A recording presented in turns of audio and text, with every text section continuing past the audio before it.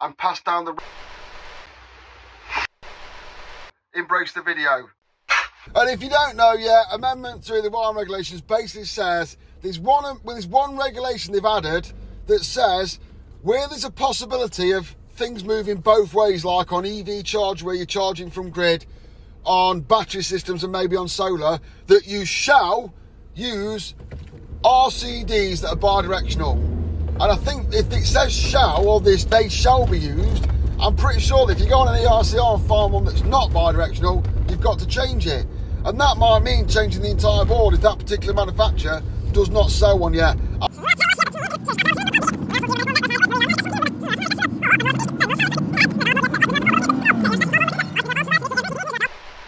And pass down the... Just going to do a bit of actual amendment content. In computing, there's a law called Moore's Law that states that every 2 years computer power doubles. And I think we've seen that for a long, long time. But as far as I'm aware, and I'm not mad into computer technology, I think that's vertically integrated. I think that's calmed down a bit. I don't think it doubles every 2 years. Maybe it does, but we're certainly in an area now where computers last a lot longer than they did because they just got the power off the bat. I know, for example, the two main computers I've got that I edit on, HD video on that, are both like coming up to about 7 years old, maybe a little bit older. I bought when I was last self-employed, so they could easily be 7 years old. And they're happily chugging away doing the thing. I've chucked a few upgrades in and that, but they're happily plodding along doing editing, so I don't see the need to go and buy a new one. Same with phones. Everyone used to always have a new phone every year. New phone every year when your contract come out, you go and get a new phone because there's so many new features in that, so many new things to go and buy, that you had one because it just made sense because they were moving so fast and they'd have colour screens or whatever came along. When iPhones came along, I think they used to try and release a new one about every year, and you'd go and get it because it was so feature-packed, it made your life easier. But certainly the last couple of years, we've seen them even out, and now the features that they're ramming in there are ever smaller increments of improvement. So, certainly the last couple of iPhones I've had, I've kept them for about 2 to 3 years, basically till the battery's fucked, because it does what I want it to do. Same with the one I've got now I'm recording this on. I bought this one because it got a better front-facing camera, so I could do more of this shit for you, but generally, I make it last 2 to 3 years until the battery starts to go shit up, because it works, and that's what I want it to do. It does what I want it to do and sits there doing it. Now, in all instances, this is great news for the consumer. This is great news for the purchaser, because I basically don't need to go out and spunk loads of money every year on a new iPhone because the one I've got does the job.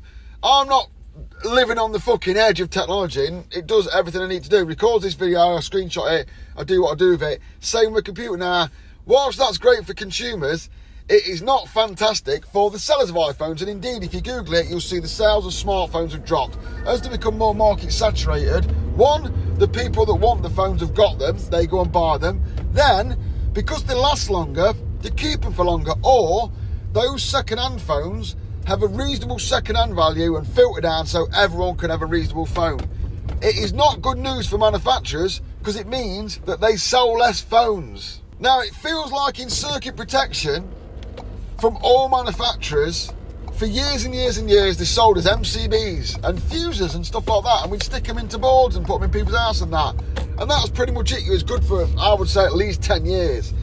Now, we're getting all sorts thrown at us. It seems like, when they brought out FDDs, I was like, what the fuck are they going to come up with next to sell us more shit? So we had our MCBs, then we had Type A RCDs, which were safer, made a big improvement, don't get me wrong, they were made stuff loads safer, yeah? Then we started getting all these funky RCDs for different jobs. Then we got AFDDs, and now I was like, when AFDDs come out, I go, well, what are they going to sell us next? These protect the person, they protect the property, they protect from fire, they protect from killing people. What the fuck are they going to possibly sell us next? What new bullshit could they come out with that's going to sell us it? And what scientific gubbins are they going to come up with? Well, we've got our answer in the form of a new Amendment 3 to the regulations. The new cash cow for them to milk is bidirectional RCDs. Now, what I'm not saying is, I'm not saying they're not useful. I'm not saying they don't have the place. I'm not saying that at the design stage, people should look at what they have and look at manufacturing instructions and pick the appropriate device, because I completely believe in all that, yeah. You should always select and erect the correct protected device to afford the level of protection that you require on installation to protect people, property and livestock, and then even now against fire. But What you normally do is you make those devices available and people select them based on all those things I just mentioned because they're available. So all the manufacturers make them, everyone follows the same thing, and you select them, yeah? What we haven't had before is manufacturers' trade organisations demanding regs that insist that we absolutely must use them. Stop me if I'm wrong, tell me, message me, put me in the comments, whatever, but it seems like now that rather than just making a device available that improves safety of electrical installation, that's not good enough now. One of the reasons for that is because there's so many slapdash fucking gobshite screw fix sparks that they're just going by the cheapest split load board anyway and fit it. Only yesterday I saw a post where someone had had a split load board fitted that's obviously come from Screwfix by a wannabe sparker. So if you're not employing proper people, proper designers that are doing the proper job, they're going to buy the cheapest board available. Now the manufacturers are still selling split load boards because they make money out of it because shit-ass Screwfix sparks sell them. So they've only got themselves to blame when people aren't buying their latest products, their bidirectional LCBs, because the kind of person that fits a split load board does not have a fucking clue about where to select and erect and install a bidirectional RCD. Now, for some reason, the manufacturers have gone, well, you know what we'll do to combat all this fucking slapdash board installs that we're not having and we're not getting these RCD sales? We'll all club together in BEMA, our trade organisation, and we'll demand a change to the regs that says you've got to use bidirectional RCDs. We'll completely remove the need for any kind of design or thought about it by the sparker, and we'll incorporate a regulation that's pretty much basically a law, let's face it, where you've got to use them, and if you don't use them, you'll be severely punished. Not that you will be severely punished, because there's no one actually punishing anyone for using the wrong shit, because the trade regulations and organisations don't give a fuck, but we'll just get it in the regs anyway, so that all the people that do the job properly are absolutely forced to use these RCDs, and we'll chuck the word shell in there, so that when people are retrofitting stuff, or doing EICRs, they have to retrospectively replace RCBOs and RCDs that we've sold them, that they've fit for years, in to make it better for us, so we can shift more units. That's what it feels like to me. Now again, fair one, I'm not saying these devices aren't required. Maybe bidirectional RCDs are absolutely required for batteries and storage systems. Now, we've got a reg that says you need to follow manufacturer's instructions already. There's a reg that clearly states, always follow the manufacturer instructions. Now, if the manufacturer says use a bidirectional RCD or don't, is that going to trump this regulation they want to put in? It seems like this regulation's been brought in by the salesman of bidirectional RCDs to make us buy them and fit them. It also seems like a good way of shitting on all the little manufacturers that are about that don't have bidirectional RCDs or haven't got them yet, so that you can't buy them or use them. So yeah, I'm a bit of a myth on this one, because it just feels like it's just a sales pitch and they're using our regulations to sell more of their shit, which I think is what's going off. Now, if you were a BEMA who support all the manufacturers of protective devices and you're forcing an amendment through in the regulations because it's absolutely urgently required, because everyone's moaning about bidirectional RCDs, aren't there? The only people I've seen moaning about bidirectional RCDs are the fucking manufacturers of bidirectional RCDs. I literally have not seen hardly anyone even speaking about bidirectional RCDs except for the people that make them. Seems odd that. Now, while we're doing this amendment, we ought to chuck in a load of other stuff people are moaning about. Well, I'll tell you what I've seen people moan about. I've seen people moaning and looking for guidance and clarification on the use of external fuse board equipment, external enclosures for protected devices. So you think, oh, while they're at it, BEMA, all their people that are in their group are making this stuff. Let's fucking set the record straight on that. No, we don't want to do that, and they've not done that, have they? Now, the manufacturers of batteries, there's been a big hoo-ha about putting batteries in lofts for a long time, or putting them under staircases, or putting them on exit routes, yeah? So you think, oh, you know what? All the manufacturers will get together and they'll clarify this. Of course they fucking didn't. They don't give a fuck where you put your batteries as long as you buy them. So BSI had to come along and put out guidance, just guidance, not you shall, just a bit of guidance saying, don't put them in lofts. Immediately, every battery manufacturer's throwing the toys out the pram like some miserable little cunt, because they're like going, oh no, we won't shift as many units now, because if you've got a house where the only place you can put the batteries in the loft, they'd rather sell you a battery you put in your loft, which is probably dangerous, than not sell you one at all. And it seems like they're the same gig with this. So yeah, they're not getting together when it suits them to make things safer. They're getting together when it suits them to sell units. So now, even though I've seen loads of different people from loads of different sectors moaning about fitting protective devices outside adjacent to the meter box. Beamer, who run the club that make all this shit that they put next to them, have gone, yeah, you know what's really important right now? Bidirectional RCDs, because they're really expensive, we get a good margin on them. But they're no way going to bring in or look at or even think about or even mention the concept of fitting protective switchgear outside, because if they did that, they might not sell as many fucking outdoor fuse boards. So yeah, if you're going to come along and do an amendment that's going to cost me a new book, administration time, learning time, CPD time, why don't you fucking address all the problems that are being thought about in the industry, rather than just the ones that suit you to shift RCBOs? So yeah, it's pick and mix. Choose what you want when you want to shout about something safety-wise. What you should remember is the vast majority of manufacturers making safety devices, shouting about how safe their devices are and all that bollocks, checking we're safe, we brought this out, it's going to make people safer. They don't actually give a shit about things being safer. They care about shifting units. They do try and fill gaps in the market and provide things to make things safer, but their actual give a fuckometer on whether you die outside your house flicking on a fuse board isn't a matter. Does a bidirectional RCD protect a child who's fucking around with an outdoor fuse board any more than a normal RCD? Does it fucking bollocks? But no. What all the action installation sparkers are shouting about is ignored, but what the manufacturers want to sell more of is absolutely in the regs, because they're all in bed, JPEL, Beamer, IET. Yeah, so they're all in bed with each other. They've moaned enough and they've got them to rush out a rushed version of the document, and then they've not even put the fucking document online yet, because they've fucking fucked up the internet and they've got the fucking document wrong. So they've rushed it out. They've reduced the draft for public comment period to 12 weeks. They've put shall in there, so you've absolutely got to do it and retrospectively apply it, as far as I can see, if you don't want to be in grey water.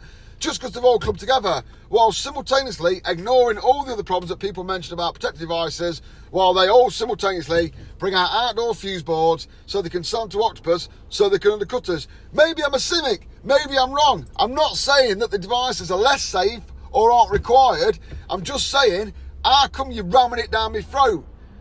You know what I mean? Tell me if I'm wrong. Am I wrong? Am I reading too much into it? Am I too conspiracist? But that's what it seems like to me. Seems like the manufacturers need some gimmick to flog us to shift their numbers. And what they're going to come up with next? What protective device will they come up with next to do that? And if you don't know yet, Amendment 3 of the wiring regulations basically says there's one regulation they've added that says where there's a possibility of things moving both ways, like on EV charge where you're charging from grid, on battery systems and maybe on solar, that you shall use RCDs that are bidirectional. And I think if it says shall, or this they shall be used, I'm pretty sure that if you go on an ERCR and find one that's not bidirectional, you've got to change it.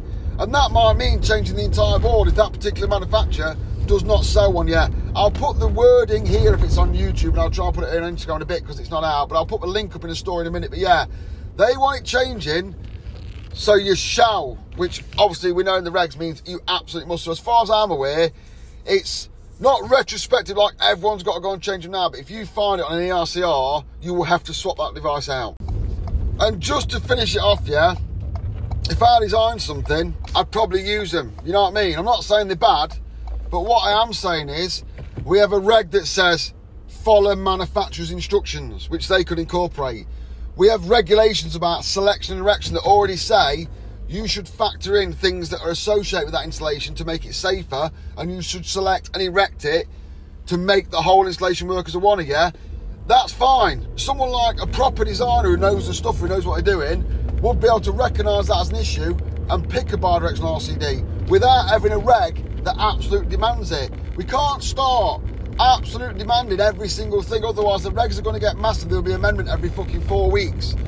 We need to have designers that are competent, experienced, qualified, and read the instructions and know what they're doing, so they can select and erect in a proper manner without everything being written down. And make no mistake about it, yeah, they want it in the regs so they sell more units, so you've got to do it. It's not a safety thing. They want it in the regs so they sell more units. That's why it says shall. You must. Shall means you must. Whereas when the regulations for batteries come out, they say, oh, try not to fit them in lofts. Try not to fit them in lofts. They didn't say your shoulders. Oh, just try not to fit them in a loft. Just say don't fucking fit it in a loft. It's a fucking ridiculous concept. But people are still doing it, going, oh, well, it doesn't say you can't. So how come you can have a fucking half-ton battery in your fucking loft that could fall through during a fire, but oh, you want to make sure you ain't got an RCD that's not bidirectional. I suspect they're also getting a lot of returns because they're being misused and misfitted by people who don't know what they're doing. And by having that reg, they'll be able to blame the purchaser and not have to do a full refund and fuck around with returns. I think that's also at play as well, but maybe I'm just a sinister motherfucker, who knows? I've cast my net far and wide today. I've spoke to sparkies, people in the industry, manufacturers of various types and wholesalers and all sorts, yeah? First of all, let's get one thing straight. From now on, you are a failed sparky unless you refer to bidirectional RCBOs as double-enders. Double-ended RCBOs. If you don't say double-ended RCBOs, you're a dickhead. So all bidirectional RCBOs now will now be referred to as double-enders, like your mum likes, oh yeah. Now, I've not genuinely asked Hager this question, it's a joke, yeah, but the word on the street, allegedly, the rumours I heard from my industry insiders on my web that I have, is that Hager got rid of the 5 times RCD test for RCDs because theirs couldn't meet the requirement. And this is what they said, allegedly joke. Hager, was it you that removed the requirement for 5 times RCD tests because your devices couldn't meet the requirements of BS7671 as it stood? Shoot him on the camera. Wasn't me. Wasn't me.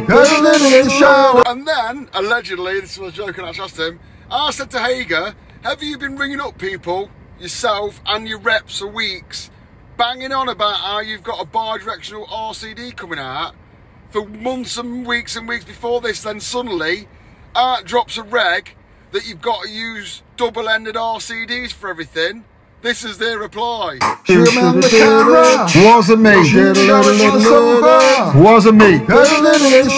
It's almost like Hager are walking their dog, which is Beamer. Then it's almost like Beamer are walking their dog, which is the IET.